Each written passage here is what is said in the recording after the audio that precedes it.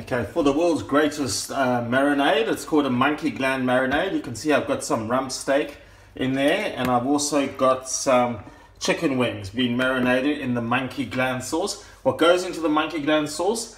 It's 3 liquid ingredients. First, it's Mrs. Ball's chutney, which is a South African chutney. I recommend you use this. It's quite a spicy, tangy chutney.